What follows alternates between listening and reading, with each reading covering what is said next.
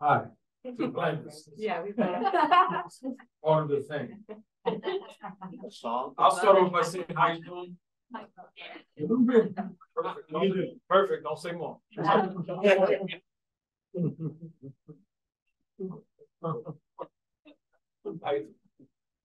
I was over to the side because, you know, I was watching this beautiful performance and it was on the screen.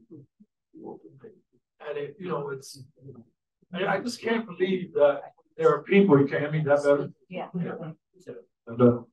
I really cannot believe that there are people in the city who disagree with what's happening in this work. It just doesn't make sense to me. I don't get it. I really don't. And if you're in this room with that energy, I don't move in that energy, so I'm not going to participate with you, right? This is going to be a day, a continuous celebration. Where did he go? Because I want to be the executive director of celebration. Hey, listen, not the priest, the executive director of celebration. I like that. You know, it's really important. Like I literally standing over here because I'm overwhelmed, just continuously thinking about, you know, on my Twitter, how many people from San Francisco attack me for the work that I'm doing about loving people. And it just blows my mind, man. Like there's so much love in this community. I'm feeling bi-coastal because I've been here a lot. So I don't know. Give me a job, please. But you know, it just blows my mind. I'm serious, man. It hurts. More than anything, it hurts. It just hurts because if you think of harm reduction came out of the HIV/AIDS movement, right? Specifically in the beginning, gay men were treated worse than ever. And then others had to join and fight with them, which was like the most amazing. It was one of the best times I ever had. It was wild. Sorry, I've been in this work 31 years. I was 12 when I started. You know, and I remember those days, and what we did that's different from what's happening now is, like, I'm this big butch dude from New York City, like I was in the mob stuff, right? And then I'm with these, like, my colleague, very effeminate male, and all we focused on is what did we have in common? Like, I love you, man, like, and it's cool, right? And that was the beginning of harm reduction. People just loving each other because what was happening to them wasn't okay. And we weren't going to allow that to happen. And suddenly we started to create this thing called harm reduction. Knowing that the harm exists, and what do we do to reduce it? Not to change the person, not to tell them they have to go to treatment or whatever we're calling it today, but to work with them from where they are and tell them it's their journey. And whatever they choose to do, we're going to support them, right? You don't get the opportunity. We're not going to allow you to dehumanize people that have already been dehumanized. We're working in a process to humanize them, to give them love, and work with them from a certain place, and we're just not going to allow you anymore. It's got to be over. Those of us doing harm reduction, we just have to say, that's it. We're not going to even argue with you about whether this is good work or not. We're just not. It makes no sense. And what it felt like 1980 something in this room a few minutes ago because of the love you guys brought and watching this video. I don't, I keep thinking that I came here to speak and give, and all I've done is got. All I've done is receive since this morning. I was upstairs in church. Oh my God. That was the greatest. That was just medicine. So in Native community, we say good medicine. That was free, good, loving medicine. And so, yeah, I had like this cool speech, but I'm not going to do it because I'm stuck on these feelings that I'm getting. I will tell you something I share all the time because my mom is the greatest woman on the planet. And if it wasn't for my mom, I wouldn't be doing this work the way I do it. And if you heard this, please bear with me. But I'm a kid and I would spend time with mom. I was a mama's boy. And mom was a nurse in New York City for 40 years. And she worked in the ER for a while, and I would go visit her. And she was working with this guy, basically doing wound care back then. And I didn't understand it. I'm like, Mom, why do you keep helping this guy? He's here every day. Because the school I attend across the street told me to be selfish. And she says, I'm a nurse, and I'm going to treat this guy until he's ready to take care of himself. That's what I'm going to do. Yeah. And what we do in harm reduction is love on people until they're ready to love on themselves. And if you're not ready to do that and participate in that journey, and if you think the people that are outside this building on the Tenderloin are too annoying for you to live around, then move. And I'm not saying that, I don't want to argue with you. That's not where I'm coming from. But really, it blows my mind how people move into neighborhoods and then ask people who were there to leave. Right? This is coming from a First Nations person. Lydia and I had a guy tell me in the Tenderloin that I should leave this country. Yeah. And I'm like, I'm a First Nations person, indigenous to this land. I'm going nowhere. And so, like, I'm really asking us, those of us who care about this movement, those of us who care, harm reduction is love, right? And those of us who care, like, let's kind of maybe do a shift. Let's not participate in that negativity. It's exhausting and it's unnecessary. And those people need help and love. They should come to the next Sunday and spend, listen to you sing. And they need that, for real. I think you need to have a separate one just for them. Because it's tiring. It's tiring, right? And so, we are working with people who are in pain. People who, our participants, who are out here using drugs are in pain. They're self-medicating traumatic experiences, sexual abuse, physical abuse, all kinds of abuses, and pain or mental health conditions, or all three. You don't get the right, you don't have the right or get the opportunity to get in the way of that. Allow us to do what we want to do. I don't understand still today how San Francisco doesn't have an OPC. Still don't understand it. I don't get it. I'll tell you this, in New York and in this work and harm reduction across the country, we were all sure San Francisco was going to be first, 100%. When I came and spoke to the supervisors, I testified with Alex, the amazing Alex Score, learn about him. We testified for the supervisors and they asked me, like, what do you say to San Francisco? What do they do? And I said, just be San Francisco. I think we need to make a shirt right now, just be San Francisco, make somebody work on that. And what I mean by that is, where did this start? San Francisco's this love fest of taking care of people. And truly, and like, you have more things, then we love you more. We have a mental health condition and this, then I love you more. I think about that in a Native community. We call our LGBT folks two-spirited. Oh, right. Nothing negative. Two-spirited. So instead of saying you're less than, we say you're more than. Right? Move in that energy, please. Please, I ask you to do that. If you disagree, it's cool, but don't talk to me, please. I'm really working hard. Lydia had to save me last time. Lydia, we'll talk about what almost happened. But this fake tough guy told me I couldn't shut him up. And I had to run away because I knew I could. And I had to be very careful and not participate. Okay, I should start, right? Go to them. Yeah. See, that is nicely like Sam, shut up. Okay. All right. Listen, I suck at this, but I'm not used to moderating, but we're gonna make this happen. So perfect place to start. So these great panelists give you a hug. Feel your energy all day. Oh yeah. These great panelists. Tell us about your participants, who you're working with, what it's like. What I said, right? Let's humanize these folks. Tell us about them. Lydia, you want to start? Sure. Do we want to do microphones or can everyone hear me? They're online. I am not sharing one with Lydia. They're online. Oh. Not sharing with me because I'm cold, and it is a cold because I've tested every day. And I'm like, who knows that cold still exists? Right. I was like, no, that's not, I thought we eradicated colds. But no, they still exist. Who are we working with? We're working with people I love. we're working with people who love us back. And we're working with people who have been through some stuff. You know, I hear a lot of, you know, pull your pants up and put your boots on and get on with it and do this, do that. You know, people who have experienced trauma early in life, people who continue experiencing trauma because of who they are or what they have or what they don't have all the options that we all have.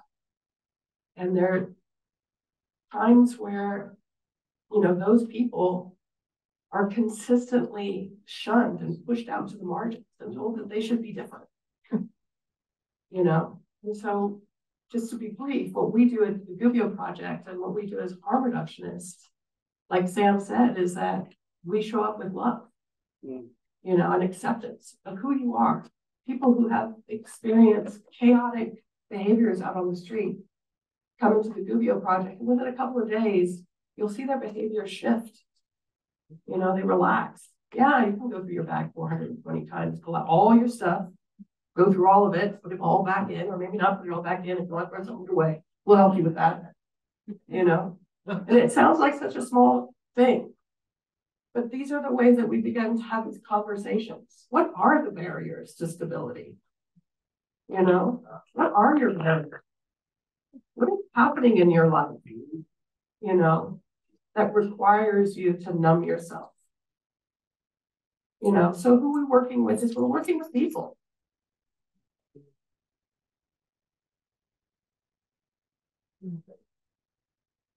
So at Cameo House, our nonprofit is under the Center on Juvenile and Criminal Justice, whose mission is to have a response to the incarceration as a response to social challenges.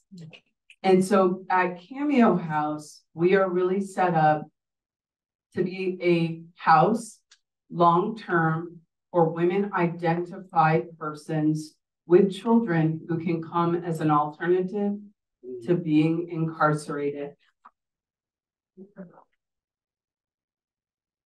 What I will add is that incarceration or their justice involvement is just the first identifier.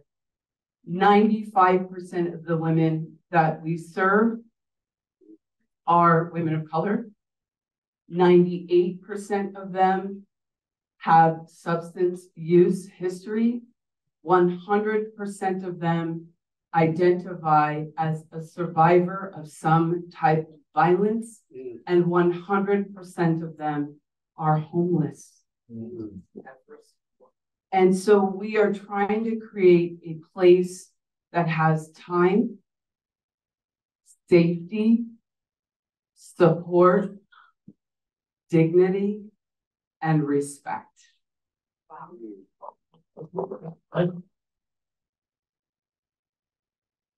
Apply and in our harm reduction department, and much obliged. We're looking after our folks that are primarily outdoors, that are my neighbors, but they don't have an address. Okay. Some have some mental health challenges and outright deficiencies. Some come from the queer community. Some are immigrants. All different colors, gender expression, sexuality, doesn't matter. And many of them are using drugs. And many of them use drugs as a coping skill. And that's all it was. And that coping skill worked great until maybe it stopped working as great and started becoming a challenge. And I only know this because I did the field research. But everybody has the ability to be touched by us and looked after. All we gotta do is go out and work for them.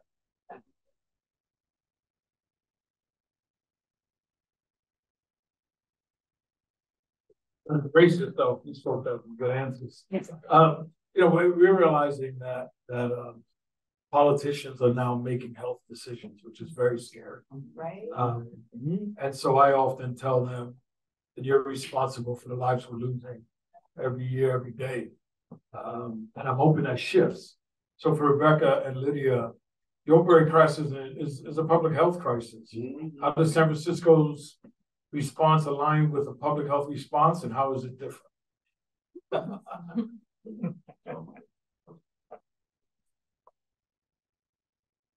Well, the Public Health Department has put out a very long report on how to address the public health crisis that is drug use and overdose in San Francisco, and it has not been enacted. That's right. Go figure. Yeah, so what I say is this overdose crisis, you know, we talk about the war on people who use drugs. The war that's been waged is a war of inaction. It's a silent war where we sit by day after day and count the numbers of people who are dying on our streets while we don't act. And I put myself in that number. We can open an OPC tomorrow. My board doesn't want to. Because politicians are saying that they're going to arrest us. They're going to take our money. They're going to shut down services because we want to save lives. I mean, shame on me first. Shame on me first. The government don't want that. The government can't make no money. San Francisco's response. Trying to see if I can get an example in my brain. Oh, wait. We had the navigation center that didn't have a good enough look. And it got systematically defunded and shut down. Right? That's right. No, one mark, 7 months, 7 months. When I talk about this issue with people, I say to people, San Francisco's public health response reminds me of a pool of water. Have you ever tried to sweep a pool of water away? You take the broom and you push the water and it disperses. And guess what? It comes right on back. And our response to me is a waste of energy and time. And it even translates to the pool being our people. And we are annoyed that the people are there and we don't like the look.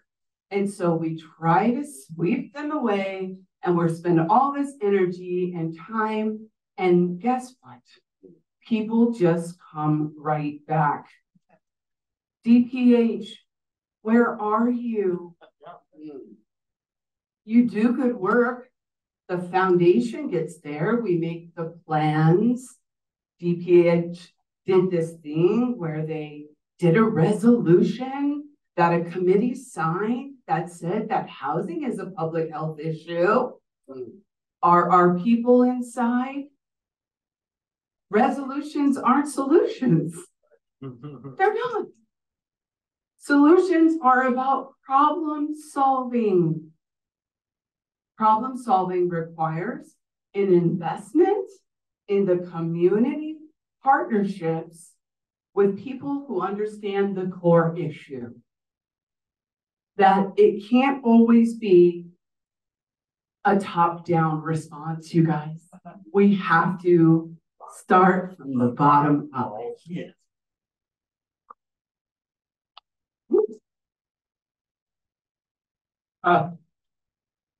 That's beautiful. Right here.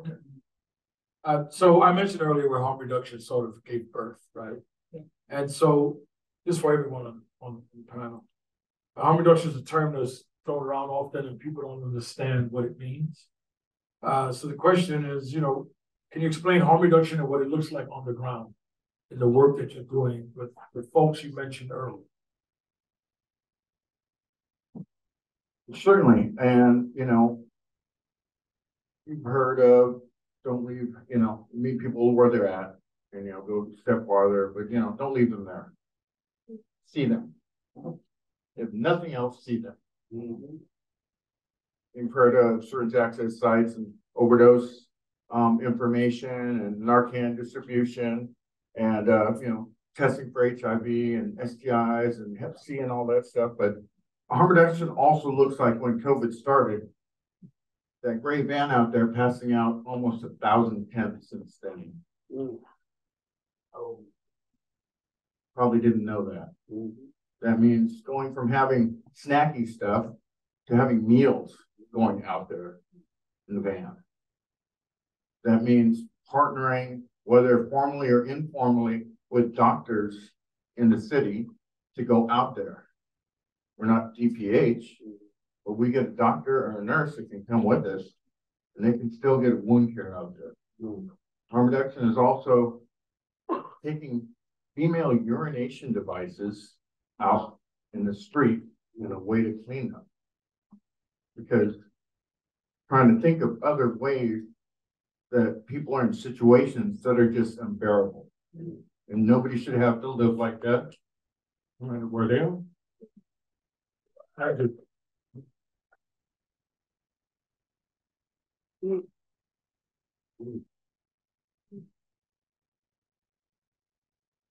Have I lost the plot? I think so. Okay. Well, I was it was so overcome. I was just It was so listening. powerful. I know. I'm just listening and I got lost. So, What's harm reduction look like on the ground? You spoke about it briefly already, maybe. I mean, harm reduction on the ground, for me, like, because I didn't come into this work through harm reduction. I came in this work through abstinence-based treatment program was where I started this work. And what I saw was, a rotation of people coming in and out of the system. And every time they came back feeling more ashamed. Part of my job at St. Anthony's when I was the head of their safety team was to make sure that the people in the abstinence treatment program were not affected by the people who were using drugs that were coming in to eat lunch. So I would go into the bathroom, put my head over a stall and be like, you're using drugs, you're out of here. I get on the radio and I say, this person is 86 for 6 months. That sound would echo across the entire foundation as people march that person out. I have deep shame about the harm that I did when I came into this work to love people. And what I did was I stigmatized and I hurt people. When I started to learn a different way, I had a conversation with one of our guests over lunch. And she said to me, Lydia, I thought you always hated me. I mean, to this day, it brings tears to my eyes. It's not what I came to this work to do. And I was like, why would you think that? I seem like I think of myself as a loving person. She said, because I was using drugs in the bathroom and I was so ashamed of myself. I used this program. They saved my life. They give me food. They give me all these things. And I dishonored the space by using in the bathroom.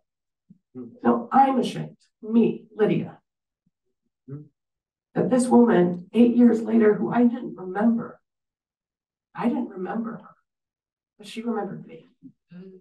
That's the harm. Yeah. So what harm reduction is meeting people with an open heart. Not everybody is ready for treatment. Hello.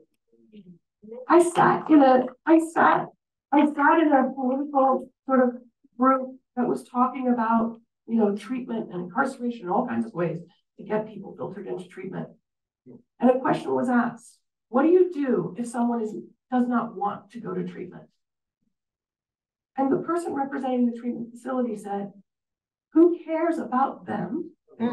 Let's focus on the ones who do. I care about them. So yes, abstinence-based treatment, absolutely, it works for many people. It's a lifesaver for some. But for those people who use and get kicked out of the abstinence-based treatment programs, housing, and all the other programs that are based on you being perfect, despite the fact that they say progress, not perfection, right? But you have to be perfect or you're going to be kicked out of your housing. Right. Well, after those meetings, I'm so grateful that's not the way it is in my housing because I need a drink. All right.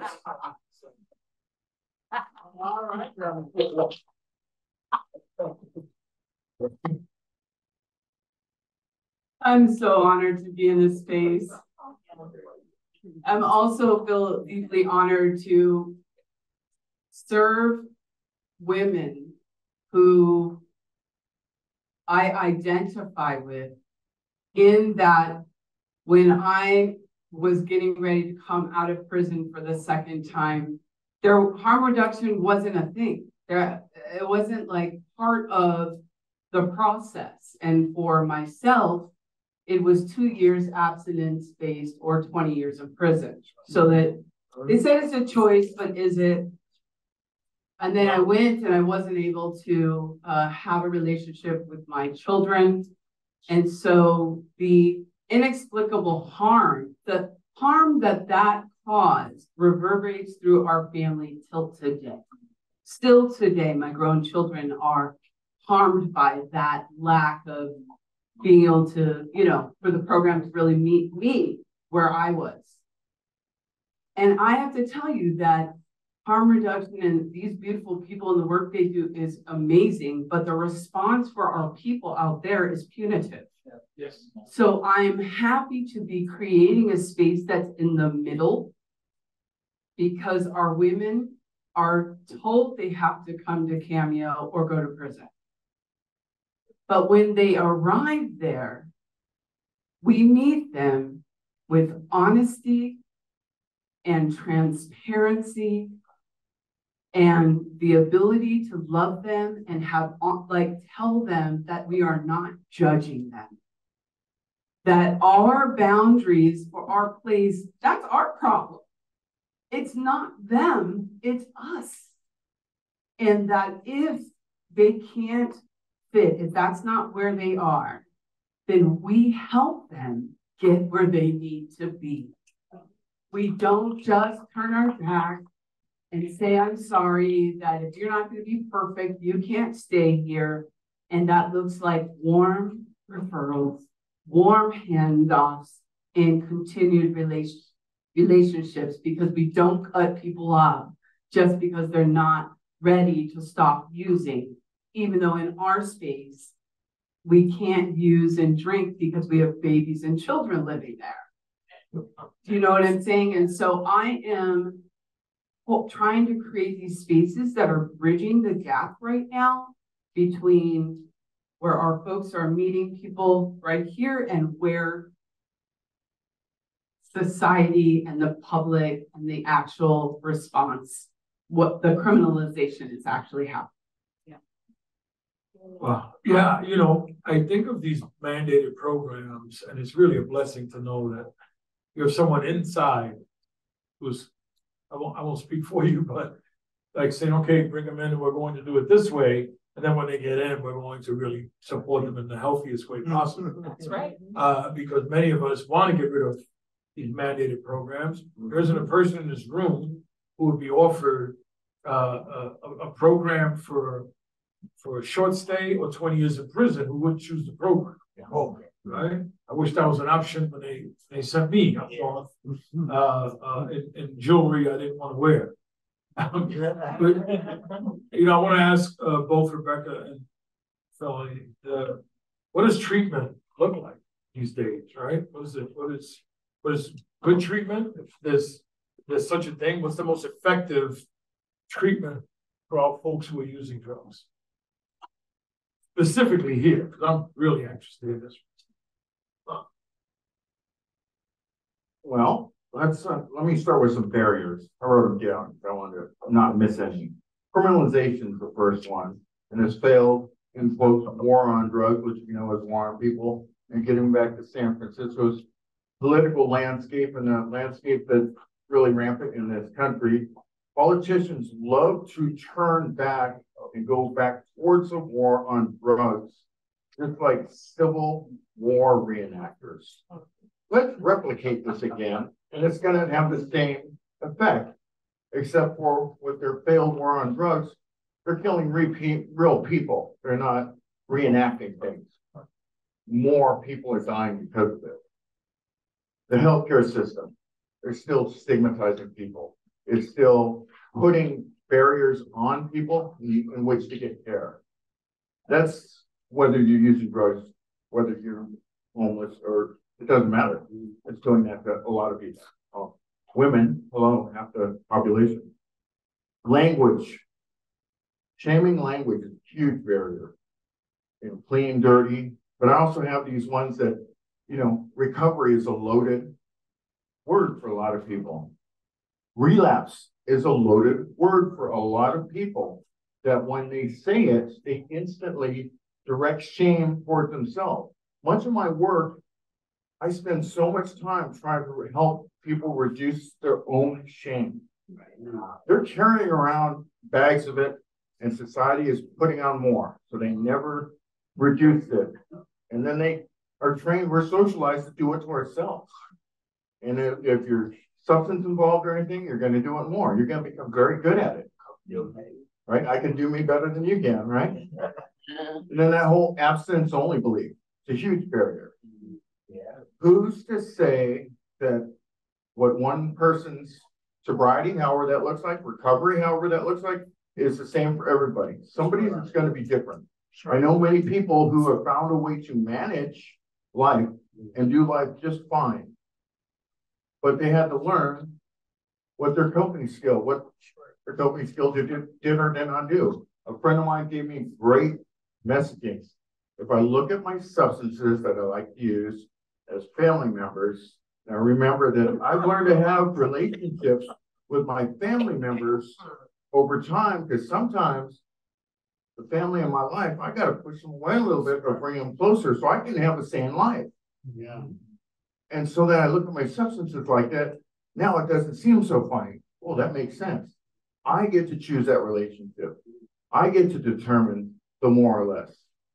And the things that are effective is you got to have equity across the board. If everybody isn't given a fair shot, it's going to show up in negative ways. People that have applies a lot. It's already running like that. And include people in their own solutions, or else it's empty. And value life. You know what? Your organization, I love you. Because you know what? You have a pro-life organization. Why don't we reimagine that phrase? Thank you. I will take a moment to acknowledge the amazing staff at OnPoint NYC for sure. Yeah, please. I am truly blessed to have the team I have back home, the work they do, the way they show up. I get to do this stuff and manage it from a certain space. When I walk in those rooms and our OPCs and watch lives being saved every day and just beautiful, loving people. Thank you for acknowledging that. I really appreciate it. Francis? Okay, treatment. I love what Felony said. What we do at Cameo House is we try to get off this hamster wheel of trying to just repeat the same process that we know doesn't work.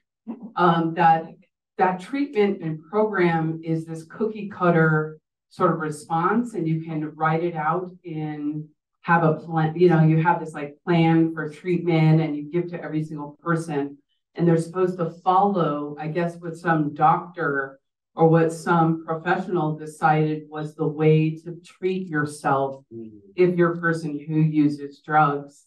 And at Cameo House, instead, what we've done is we flip that whole thing around and we say that the person drives their own treatment. And so instead of saying that Felony and Sam and Lydia are going to come into the program and they're all going to get the same treatment plan, we actually meet with each human being, figure out who they are, where they are, what do they need, what would they like to see happen for themselves, and then it's their plan, it's their life, it's their life, and so we're there to support them as they get the things that they need and create a safe space and the time for them to be able to do that.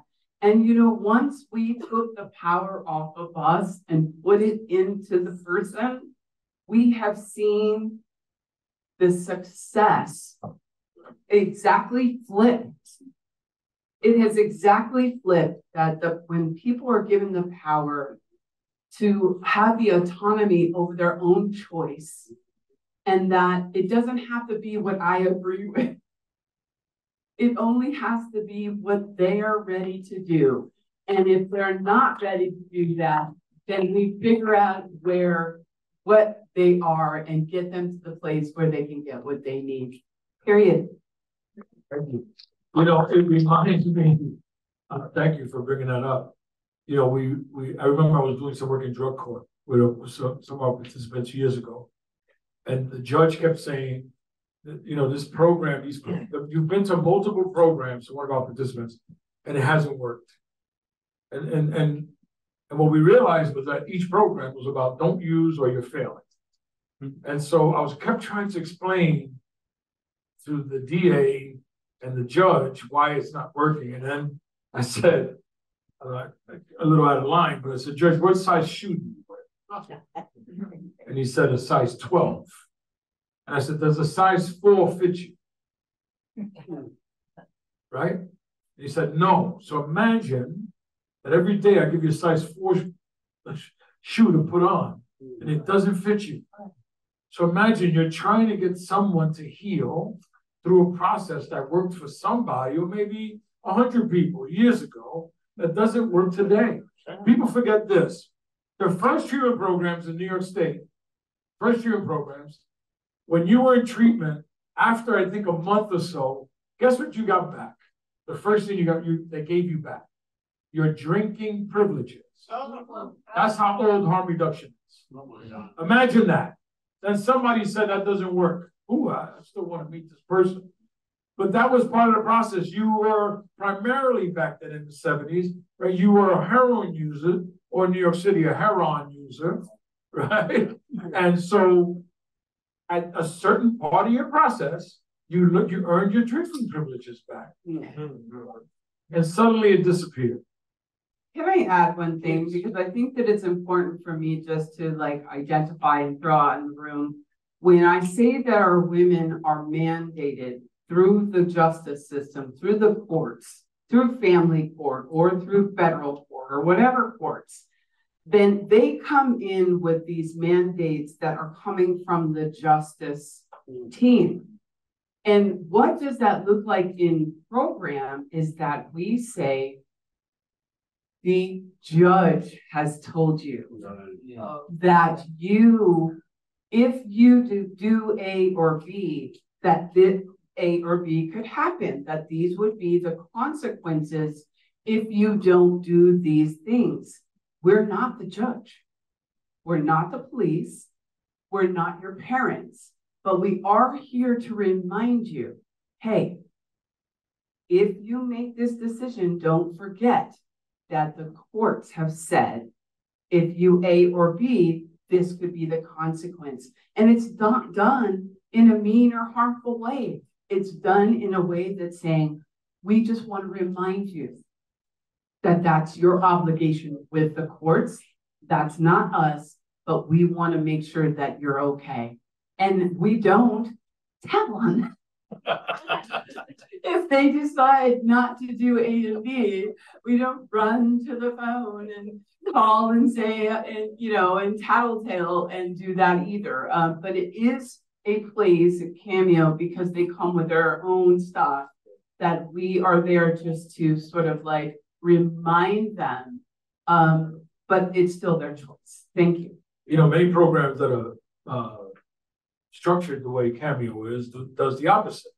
That constantly reminded the participant, the woman in this case, if you do this, you're going back to prison. Like they hang it over their head.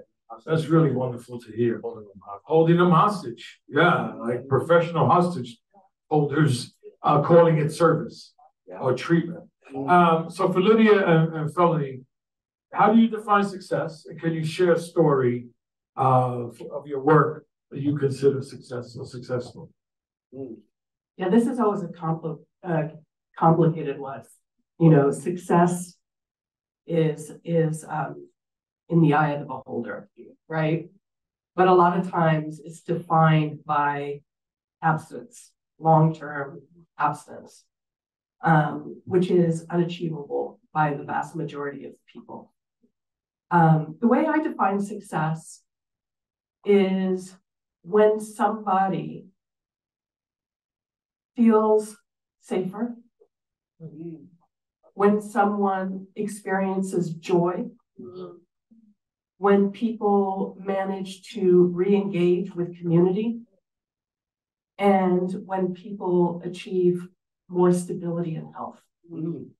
So it's not a simple definition. No. So I'm going to tell a story that may sound amusing, but I want you to really think about this story. We have a participant who comes into our program who, when he's experiencing homelessness, he's been on the street for 6+ years. He was using meth and alcohol.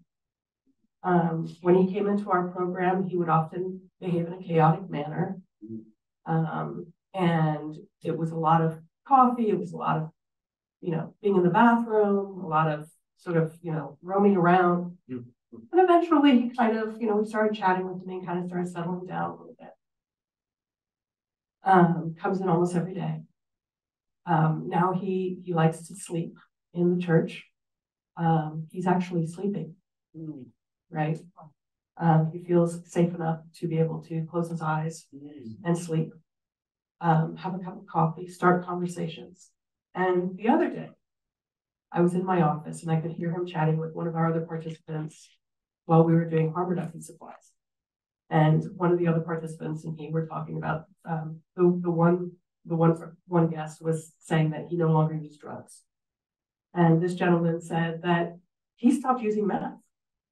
And he said, part of it was because when I came here, it was so quiet. It was like, I could really hear what the leprechauns were saying to me. And they were saying, stop using meth.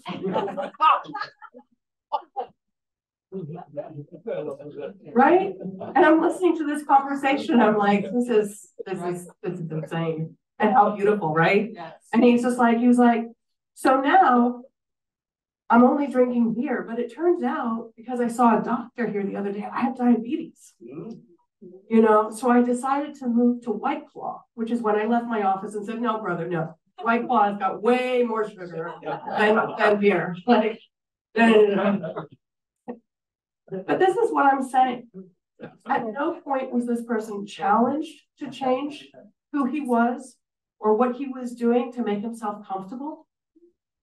And he is making progression to a more stable life because he has found a place where he feels comfortable. And there is a diversity of people around him. We have seniors who just need a place to be during the day and have a cup of coffee. We have people who are experiencing homelessness. We are people who are marginally housed, who don't have an outdoor space. All of these people develop a community. When people are isolated and pushed out or pushed into like silos, where it's like, oh, these are all the drug users, these are all, it creates an atmosphere where you're just constantly sitting in that same cycle. Creating a safe space for people is not just about supervised consumption. Right, you're right. Right? All of our programs are consumption sites. There is a bathroom in this city that doesn't have people using drugs in it. Okay? And I'm also talking about people's homes. The vast majority of the people using drugs in San Francisco live in homes. In Rincon Valley, all over the place, okay? They're snorting cocaine, they're smoking marijuana, they're drinking their cocktails, they're using drugs. Tell the truth. Okay? The difference is, the reason we want OPC and why it will be a successful model is because it's acknowledging that people are using drugs, and therefore you can have those difficult conversations about what are you using, why are you using it, how can you use it safer, and what do you need us to give you so that you can have more stability, more safety, and more better.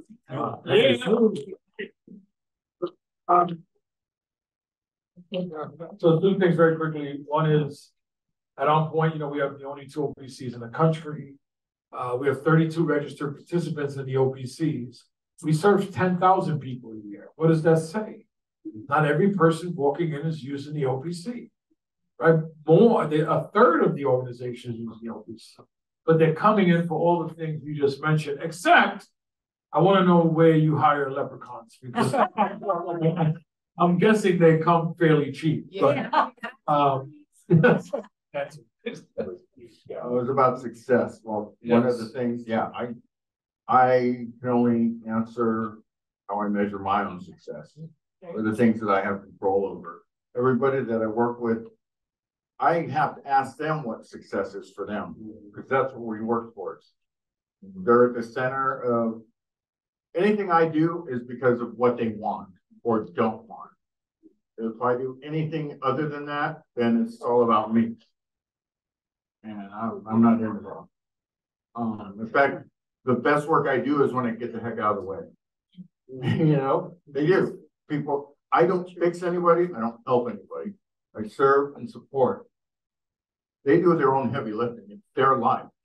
If things go bad, and sometimes they do, I'm not living it. I've got my own crap. Okay. But about within the first year, I started here, I was in a program and we had this participant, little bitty, itty bitty thing, like 90 pounds. And I only say that because I'm so much bigger than they were. Little bitty thing with a little bitty dog.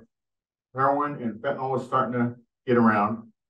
And we had 3 other people on the team. They had already met the person.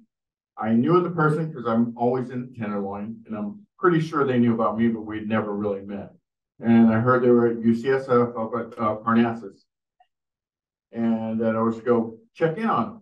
They had a really horrible abscess on their leg, and I was to go check. And I got the message that they're probably a little bit dope sick, and in withdrawal state. And I understood that this little person can have a pretty nasty attitude. So I go over to the ER at UCSF Parnassus, and they let me in, and she's in one of these, it's kind of like a separate room that's all glass on 2 sides and a curtain. So, kind of knock on the glass and peek my head in. And I could tell she recognized me. And I just, hello, this is my name. And I was told to come and check on you. And she just had a little face and looked at me. I had her little dog too, looked at me the same way. And so I could tell this is just, okay. And, I'm just coming in, just invading this room, feels like. And so I just go and I take a seat and I just sit down. I'm not going to sit there and talk to her. She doesn't want me here, but I'm going to do a check. I'm going to be there for a little bit and then I'll go. But one of the things I do, I'm fairly direct. So after a while, you look like crap. Are you hurting? I just say it like that. I'm not saying it to be mean. I'm saying it in a way that, I've seen it before. You look better, even though we've never met. And I can see she takes it to heart and she's pulling back. Asked her if she had anything on her. Now she's looking at me with skepticism and a little bit of paranoia, and I just thought, I'm not a cop, all right? And so I reached into my bag and throw a package of syringes at her. And I just said, better be quick. And I went up and I blocked the door. Probably not suggested for me to do by an employer or anybody else, but at that moment, I'm looking at this abscess that's huge. And they said they had these 2 bags go in there, and it was going to take like 10 hours to go in, and she'd only been on these bags for 2 of the hours. And if she left early, this treatment doesn't work. It has to run its full course. She takes this nasty abscess with her out to the street. And so she's going to go into extremely nasty conditions. And I don't know what happens if you get that on somebody or whatever. I don't know. All I know is it's bad. So I made the decision. It was my decision. Got through that. did her thing, I took off. Now, the rest of our relationship for the next year and a half required me seeing her a lot out in the streets, out in the Tenderloin, by Civic Center, a lot of walking with this girl, with this woman. And many times, anytime she was upset with anything, it was, she had the MFers for me, she had all the names, it was me. Part of my job was to not take it personally, but just take it. Let her get it out. We tried so many things repeatedly. And I never pushed. Like, if she wanted to do something, we'd give it a shot. If it failed and she said it was a failure, no, it just wasn't as successful as you like. I've done way more things poorly than I've done good in my life. Way more. Expert. Right? Well, here's where she's at now. She got to leave here. She no longer uses heroin or any opioids. She drinks occasionally. She owns her own tattoo shop. Oh my God. Photography. Wow. Reunited with her mother who used to live on the East Coast. She left here, her mother left the East Coast. They met in Chicago and they're still there. And even on her, I got her on the bus to go over to Chicago. And on the way over, she gets pulled off the bus, and I think it was Utah. And her mom gives me a call. They got her in jail, and what do I do? And I don't know what to tell her. So I felt really inefficient and really deficient. I mean, and I just explained to her, here's what I would try. And I just tried some language that I really didn't think was going to work. But she talked to the Utah cops. They put her back on a bus. Send her to Chicago. She gets reunited with her mom. And it's about 3 years later now that she's got her own business. You know, I'm thinking for friends, I've been able to pay for it. I'm happy, but she just needed somebody to not treat her like she's little, not treat her like she's a woman who can't do for herself. Because she was really smart. And the last thing she needed was anybody to make her decisions for her. A few more quick questions for the panel and then some Q&A. Sort of. Just 2 quick questions for the panel. We're here to talk about drug prices broadly, but also specifically to recognize Overdose Awareness Day and to lift up the memory of lives lost, survivors, and life-saving heroes. How do we best pay homage to those folks? We open an OPC. I mean, enough already, right? Yeah. Yeah, I mean. What will it take us to get there? Well, Glide could open one tomorrow. Yeah. Tell me. I know. Well, how do we do that? How do we do that with the city? It's time for the people. How many people do we need to see die before this happens? Well, that's exactly right. I mean, but the thing is that when you have people who are have their hands tied behind their back because of their employment, or because of their boards, or because of the founders, or because of the mayor, or because of the police department, you know, it is easy for me to say, as a single parent, who really is a single parent, my daughter's father is also a victim of the war on people who use drugs and is no longer with us. It's been proven to be success. Absolutely, but we're being threatened with arrest. The important part of the thing about Sam being here is he is the evidence that we will not be arrested, right? But we need to come together and we need to do it. And anyone who's interested in having that conversation, I'll be here later. Good. Okay? But it's the people who are doing this work are exhausted. Exactly. We're exhausted. And day after day, we have to listen to jackasses talking about how we're killing people with harm reduction. Right. You know, when we know that that's not true, and I am tired of it. I have been doxxed. I have had people talk about, like, you know, my weight. They've called my friend Sam a thug, you know, because I, as a white woman, of course, needs a man of color to protect me, right? Because I'm not the thug. And trust me. Right?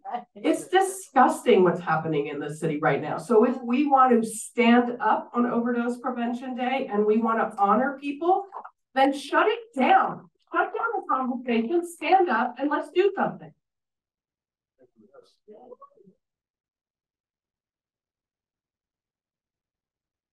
I look at this a lot different because I've been waiting in the politics of San Francisco for the past 3 years. And I say that we have to expand advocacy to organizing, and that we have to expand education, not just for people who use drugs, but for the general public on what harm reduction actually is.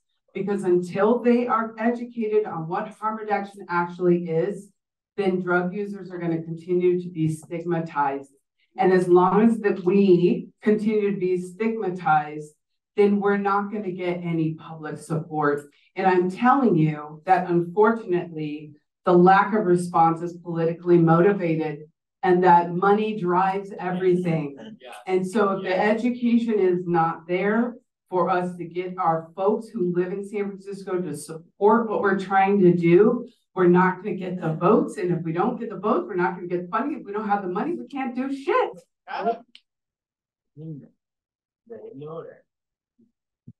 I agree with both of you, and I also have a slightly different idea is that can't butt heads with people that oppose us. Because those ideas, attitudes, and socialization through this country have come through patriarchal means, capitalism, the benefit of very few.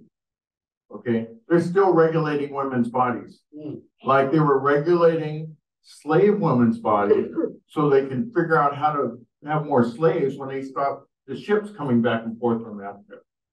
Okay, because there's money in it. Still regulating women's bodies. I do drag. I'm supposed to be enemy #1 because I do drag story hour. What kind of crap is that? It makes no sense. So those are the same minds that will hold a position. They're not going to use logic. So the best way I've found is, instead of beating my head, is to find out why. But if somebody gives you the why, that's personal why, I can speak to that. I can understand that you lost somebody in your family and there was nobody around and you're sad and your pain is real. Acknowledge, validate people. I never have to agree with anyone, but I can still acknowledge, validate, and have a conversation. Yeah, I'll say quickly, how many people did we have visit New York City, visit our program from San Francisco? 22. 22 people, leaders in this work, because I want to respond to the question about why aren't we opening now? Why we? I think I live here now, but why isn't San Francisco opening an OPC? So there were people who came who liked the evidence, but wanted to see it, couldn't believe what it looked like. And when they visited, those folks were blown away by what they saw in person. So bigger than the evidence, the numbers, the lives saved, the people, the services they're receiving, is the actual the love and compassion that happens. Kaylin C is our senior director of programs, and she says the least most interesting thing that happens in the room is the drug use, the community in the room, the love of folks for each other. I remember when we opened, and in the beginning, we have these big mirrors and these lights. Most of our women who came to use didn't like the mirror, didn't want to look at themselves. They were embarrassed, they didn't like who they were seeing. I see many of those same women putting makeup on in those. Many of those same women loving themselves, looking at themselves in that mirror and that reflection. I mean, it is beautiful what happens in an OPC. I mean, it's mind-blowing and loving.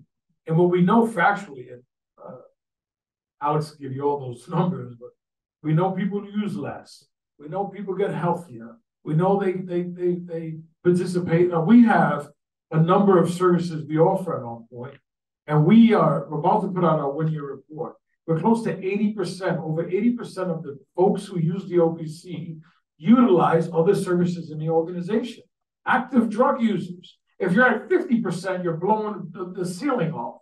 We're at almost 80% because we treat them with love and give them the space that's theirs. And then they become a part of the process. And then they participate in more. Well, unfortunately, what many of the naysayers and the people who hate what we do want is they want our people gone. That's right. That's really what they want. That's right. Right? And we're not going to allow that. And I like what Felix said. Let's stop fighting with them. Yeah. But I think one of the things Lydia keeps touching on, and it's hard for me to talk about it because I'm kind of the person who did it, was when people were asking me about opening an OPC, and they asked me questions like, what did you do with politicians? And not disrespectfully, but my answer is nothing. What did you do? Who's your attorney? Nobody. What we decided as an organization was, did we have enough cover to open? And I had the mayor, basically. That's it. The mayor and the 2 precincts where we were going to open. That's all I had. And we opened.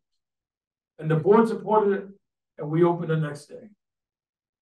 And the reality is, what we've had is nothing but success and love and an impact on overdoses in one of the largest cities in the country, who was impacted by this madness of folks dying. Okay. So a lot of it is, I think bringing in politicians and participating even more with them is what's making it difficult. So yes, I look at that in that way where you say, how do we then get enough? When does an organization decide I have enough cover and I'm ready to move forward? And there are many things I can talk about that I wouldn't talk publicly on the inside of how you protect people. The reality in our organization, it's only me and my board. I did everything possible to create positions that remove titles where you're called an officer so that you wouldn't be arrested if someone came. The reality is that overall, the feds have been very friendly. And they would be absolutely out of their minds if they came and shut us down right now. People were saving lives and having a major impact on 2 communities, just $30 million. Reduction in ER use. I mean, I can go on and on. The police department working with us, thanking us for preventing this process. They were involved for years.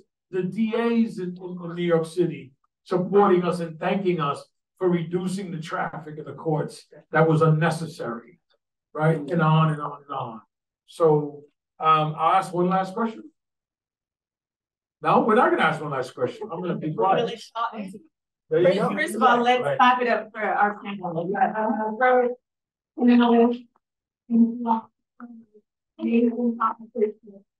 And now I'm going to turn it over to you all to ask questions. And my team is going to kill me because the plan was that you all were supposed to write them down and then task them up, but I forgot to tell you that. So what I'm going to do is come around, bring you the mic, and please, the only rule to this game is that it actually has to be a question, okay? So who has the first question? Okay, go ahead.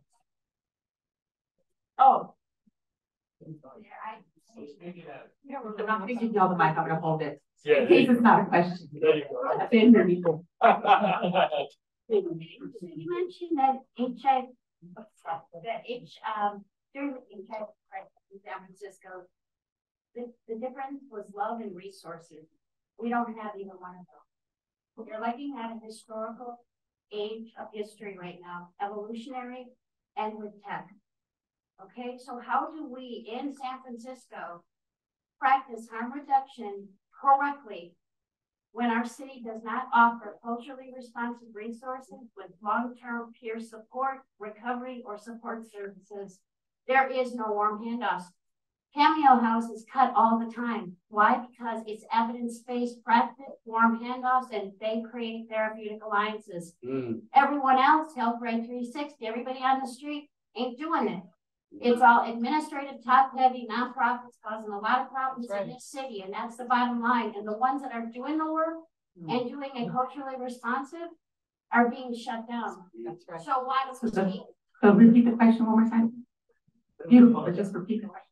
how do we practice harm reduction properly when our city does not offer culturally responsive resources, a long-term peer support recovery or support system if needed? It takes up to 6 months to get services in the city. Hello. So how do we do it? How do we do it? That's where we vote too. Forget, not just politicians on a site, but also treatment on demand is supposed to be a thing, right? Okay, that's just talk. We got more than just people that use the service have to talk about it. The people that they love, the people that they know, the service providers, a lot of times in San Francisco don't live here. I live here and barely. It's all I can do to barely live here. You gotta earn a wage to live here. And when you're talking about getting it done right, you need people with empathy, compassion, skill, but you have to pay them to live in this damn city. Right? Because all the people that can vote that work here are in Oakland. So at some point, we've got to make it attractive to do the work here. And that's the hardest thing for me.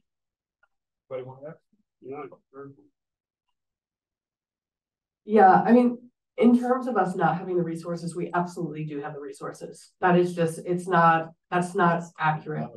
We have a lot of resources that are going to create a political narrative that is pushing people out of San Francisco and making San Francisco into Venice, where all the services will be provided by people who come in from outside. And that San Francisco is going to be this Epcot center of like, it's a beautiful environment, everyone's great, and there's diversity that we can look at, but we don't really have to touch, right? It's disgusting. $300,000 was spent on an ad campaign for Fentanyl. That $300,000 could have funded our program for a full year. Okay, so the resources are here. The question is, how do we get people to care? And if they don't care, that's where the politicians come in. We need to hold them accountable, because in the end, you're having people with a lot of money who are advocating for these kind of false flags of like, we're going to build abstinence villages and we're going to have all the housing be abstinence and we're going to do all this stuff. The problem is that's not going to cure homelessness if when people use drugs, they're kicked out, because where will they be? On the street, on the freeway down one street. Questions. Coming to you. Yes. Great panel, awesome, authenticity, representation. So in 2018, we had Mayor Breed here with, a pop-up of what overdose prevention site would look like.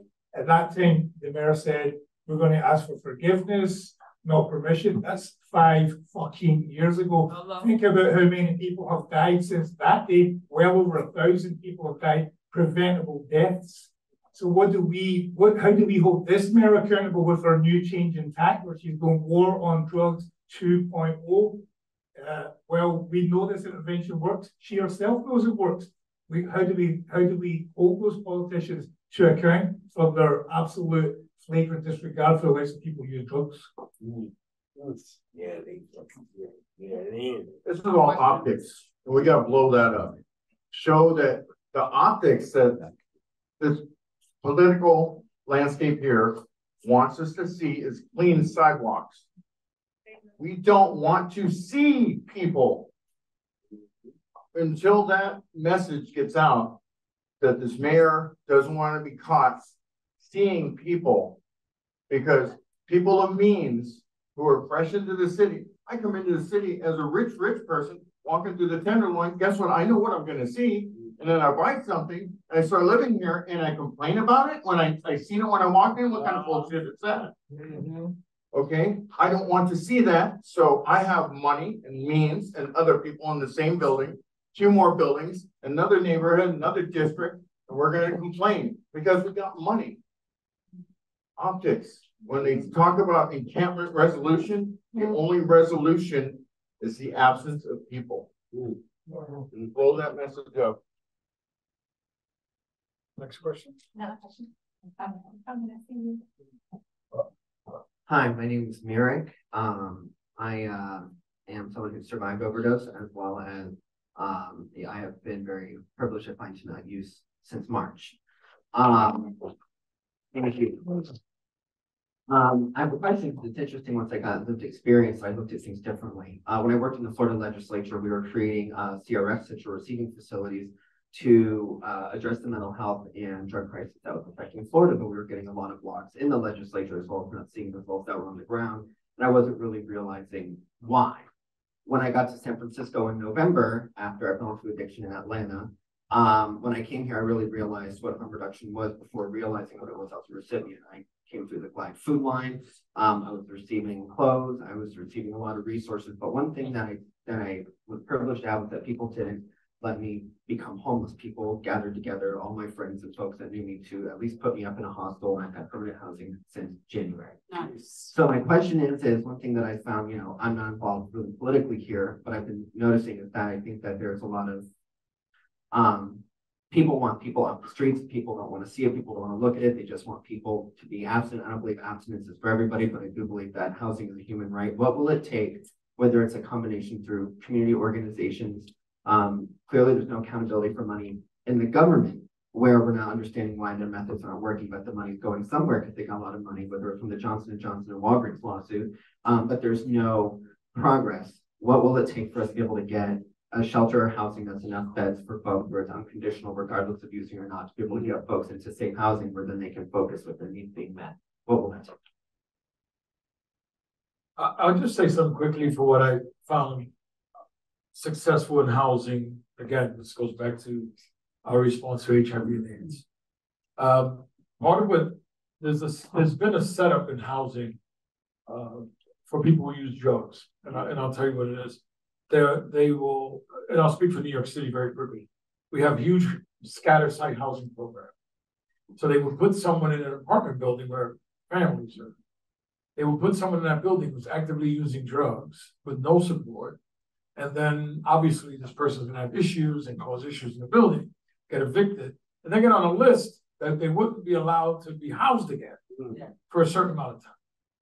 Going back to the original scatter site housing in New York City, it was a program. So building with staff 24 hours, there were phases. Phase one, you were in a community room. Phase two, you shared, you might share a space. And phase three was independence, where you have your own studio or something like that. Then you go into the community and you have the skills and the experience in living on your own, etc. And it's something I'm glad you asked this, because it's something I think we need to really reconsider throughout the country, where you have folks who do this work to provide a service within a structure that they can get to that place so that they can be housed in the healthiest way possible. Because that's what really worked in the 90s, that kind of structure. And some people went through it quicker than others. Some you realize right away, they had a program written that said it's going to take 8 months. And then that wasn't fair. People started realizing, wait a minute, I can't make you fit that.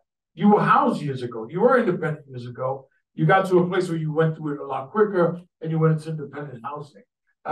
For me, that's the model that needs to happen across this country, so that first you need to offer it, and then people get to a place where then when they go into the community and they're placed in this housing, they'll be successful. They'll have more skills and more ability to respond to difficult situations, because they're never going away. So that's what I think. I don't know if anybody wants to respond. Just really quickly, I hate to keep repeating myself, but I think that people who vote here and live here are tired, and they are sort of like, remember with COVID, people got really tired of the masks. So people are tired of this problem. They see people using drugs as a problem. And even people who have the compassion and feel like they want to support things that will help support people get off the street, they feel like they voted and they got behind policy that was supposed to, and they approved like a Prop C funds to address homelessness, and then it's 5 years later and they don't see that the problem is, so people are fatigued and they're tired. And what we have to do is that it is about supporting legislation and supporting showing up and organizing to change sort of policy. And what I mean by that, it's really hard for regular folks to look at. Tomorrow, there is a planning committee meeting at City Hall that is going to talk about funding that's going to come down in 3 years. Because community organizers like people that I work with have gone with proposals and ideas to create these, supportive environments for folks. And we get told that there's no money. No.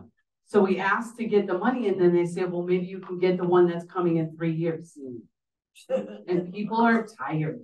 So we have to, it is like more than just being on the ground and more than just having the spaces that are responding to like a bullet wound, and we come with these little band-aids all the time, and it's just so like big.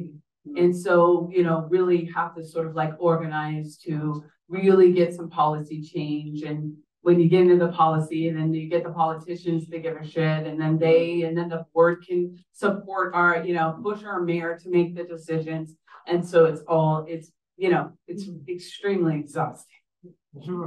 I see two questions, y'all, and then we're gonna have to start to wrap it up. We're a little bit over time. Oh, and Eric has a question online. You have a question, and then I'm coming to you. Okay.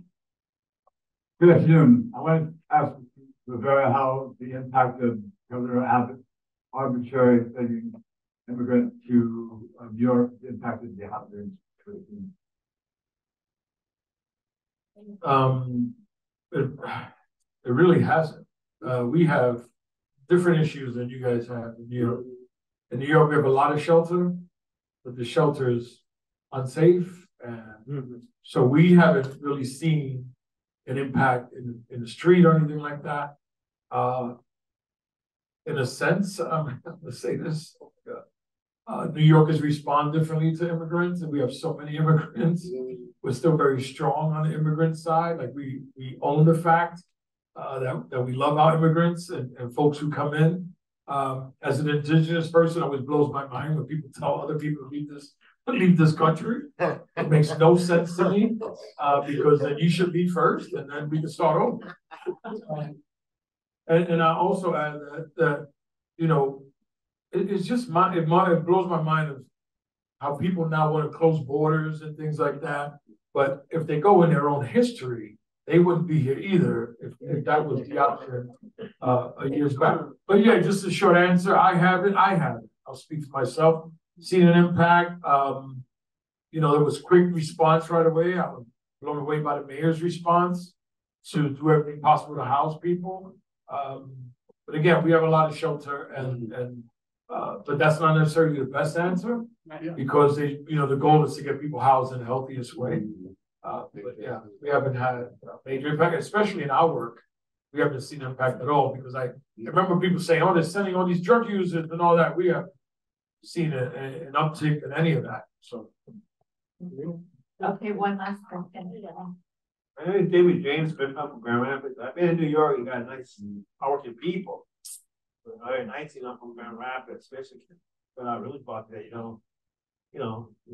you do there, we only good people. Anyway, how do you see the future? I mean, your women has race, color, and gender. I mean, you put yourself in. I think you should be some own bracket. I mean, the piece on the harmony, and get the issue.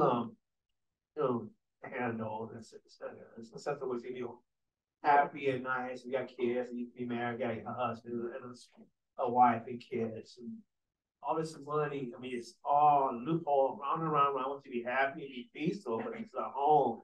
You want to know how they see the future? Yes. How do you all see the future? Love that question. Beautiful question to end on. How do you all see the future? Yeah.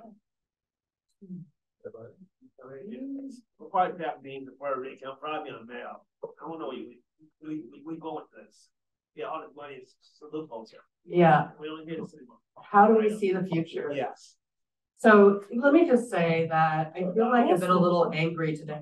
So why no? So I'm gonna back it up a little bit, and I'm gonna say that yeah, what I hope for the future is that we have the ability to have a really loving society. Yeah. If all of us can sit in the sanctuary today and celebrate and sing and lift each other up and care about each other, it's all there. That's what we all want, right? It doesn't matter if you're rich or poor, where you come from. What we all want is we want to be seen. We want to be cared about. We want to be loved. We want to be held. You know, these are the things that we want in our lives. So I feel like I hope for the future rather than where I think the future may be going. My big hope for the future is for, to quote the folks at St. John's that houses the Gubbio Project, is more love.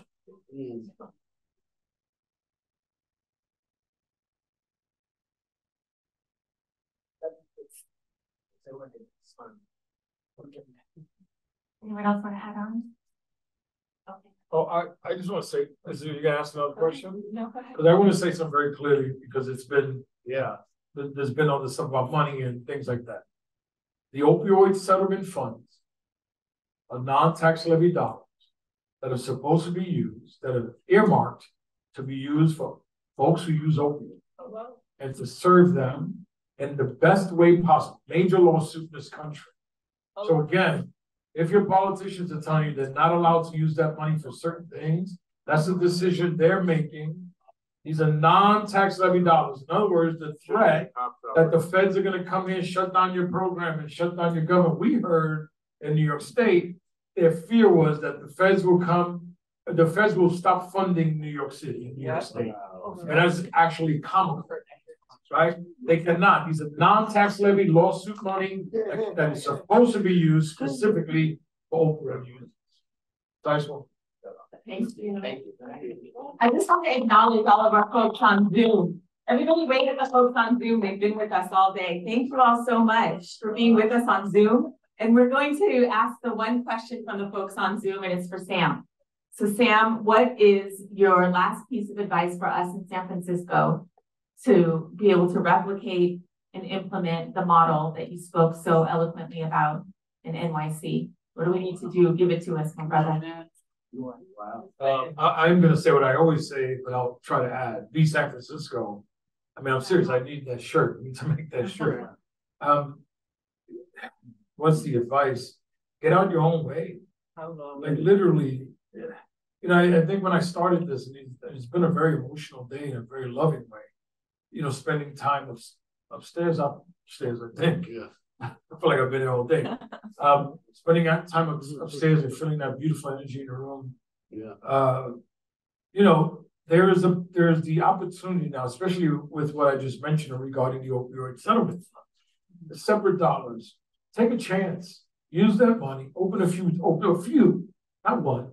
Open a few OBCs in the city, and have it for a year or two and see what happens. Right? With money you were not expecting. With money you cannot use for anything else necessarily. Don't put it in treatment. Please don't put it in treatment. They have plenty of money. So I say, step way back. Meet with the harm reduction organizations in the city. There is a model written. There's been a process. You guys have come and visit our site. We're ready to provide technical assistance tomorrow. By the way, you probably realize I like coming to San Francisco. Yeah. My team and I are ready. Just say plan it. We'll be here. So the opportunity exists. It really truly exists, because what needs to happen is effort, ability, money, and it is all present right now. We've never had a better time or situation, and we've never had a more urgent time or situation to open OPCs here. It's that simple. And for those of you who don't agree, just move over. We don't want to throw you out yet. Yeah. But move over. Let us do what we're doing.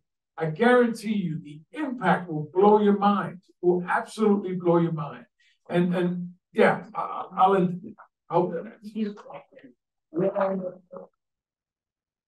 Unfortunately, our time has come to an end, but This is really just the start of a conversation. Yeah. We really thank you for coming out. Please don't leave yet because Ian, our community engagement manager, has a few things to tell you all. But please let's thank our panelists one more time. Melanie, Rebecca, Olivia, amazing, critical conversation, powerful words, wisdom, and hope from San Francisco. Thank you all so much. Hi, everybody. Thank you so much. So my name is Ian. I'm the community engagement manager here at Glide. And I heard a lot of y'all asking what we can do about this and how we can get to the future that we want. And so there's a lot of different things that we have to do, but there's two really easy things that you can do today and this week. So the first thing that we want you to do, everybody should have gotten one of these little cards.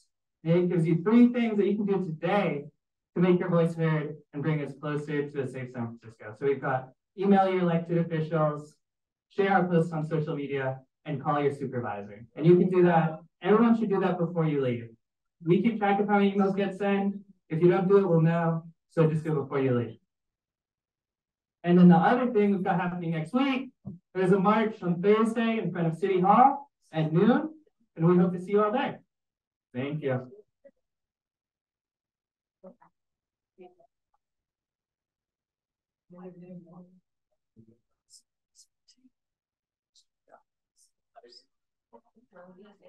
Okay.